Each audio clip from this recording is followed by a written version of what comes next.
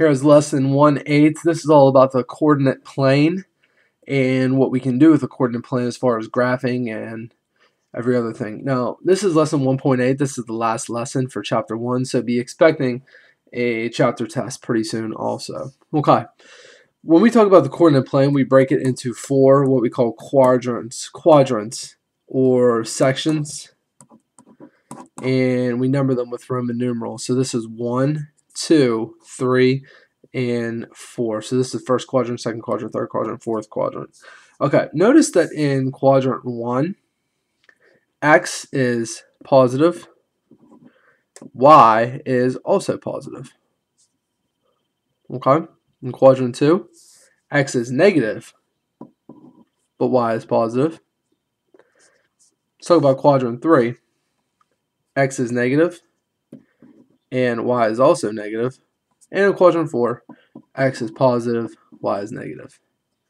Okay, so don't forget, this is the x-axis, here's the y-axis. So this would be positive x, this is positive y, and I guess we might as well put negative y and negative x on our coordinate plane. Okay, let's go to the back.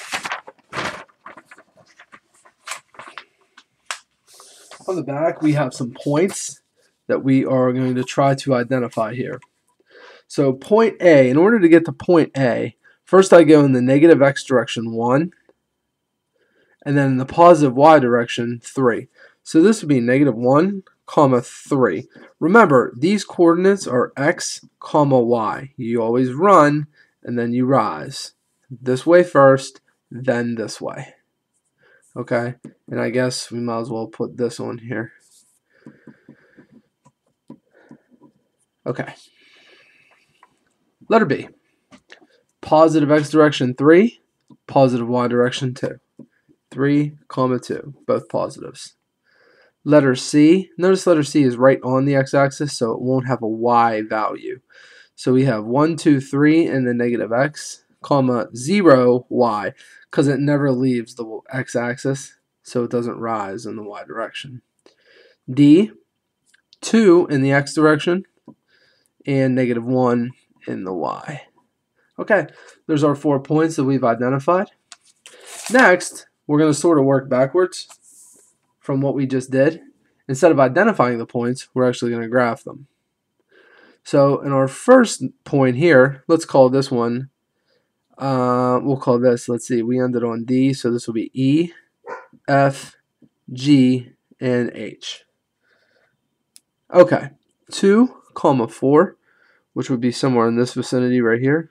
Let's call him E. F is negative 1, 0, right there. G, 3, 4. Whoops, 3, negative 4. That's down here. My mistake.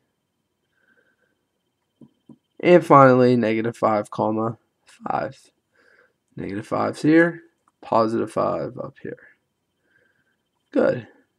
And that's H. Not necessary to connect the dots because we were just working on graphing points. So I hope that made sense. Remember, these are all XY, XY, XY, XY. And you run before you can rise. So first, second. Okay? Let's go to the back page and talk about how this may be valuable to maybe a worker or someone owns, in this case, an apple farm. Okay. This is the information for some place called Ryan Hill's Apple Farm. We're going to plot the information on the graph, and we're going to make sure we label the axis inside of our graph. Okay. So, number of workers. We're going to put that down here. Number of workers. Okay, and cases of apples picked, we're going to put that up the side. So, cases of apples. All right. So, whenever we had 5 workers, we picked 7 cases of apples. So, let's graph that. 1, 2, 3, 4, 5 workers. And we got 5, 6, 7 cases of apples. Right about there. Okay, good. But whenever we had 10 workers, we got 14 cases of apples. So here's 10, And let's go up to 14, which is right about here. Okay. When we had 22 workers, we got 15 cases of apples.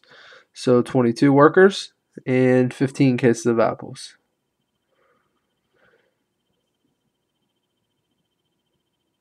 Whoops, that's backwards.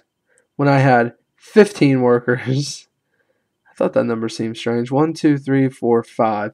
15 workers, I got 22 cases of apples. That's better right there. Okay. And we'll go right about here. Yeah, that looks good. 15 workers, 22 cases of apples. Okay. 20 workers, I got 30 cases of apples. So let's right about there. Okay. Now, our job is to figure out how many cases of apples 25 workers could fill. Brian Hills has never had 25 pickers working at one time. Based on the graph and the table, what is a reasonable estimate for the number of cases 25 workers could fill? Okay, so here's what we're going to do. We're going to sort of sketch a little line through here. And notice it has a little bit of a curve to it. And we're going to guess that it curves upwards like that after this last point. So if you worked for this company or this orchard, it might be wise to graph this information and sort of estimate where it's going. Now, they've never had 25 workers working at one time. So if we graph this line and have it, well, I guess come out like this somewhere. Let's see, 1, 2, 3, 4, 5. So 25 workers. Somewhere in this general vicinity of the graph right here. I don't think 40 cases of apples would be a poor estimation for what they could expect from 25 workers. So I would say 40 is a half decent estimation, anywhere in that vicinity, just based on where the graph's going to go. Maybe even higher, maybe 45. Okay? But this is an example of how graphing data can help you predict future events or future pieces of information that might be useful to you. Okay? Now, this concludes lesson 1.8. Like I said at the onset of the lesson, this was the last lesson for this chapter, so expect the chapter test pretty soon. And if there was anything that was a little confusing or you missed, please go back and watch that section.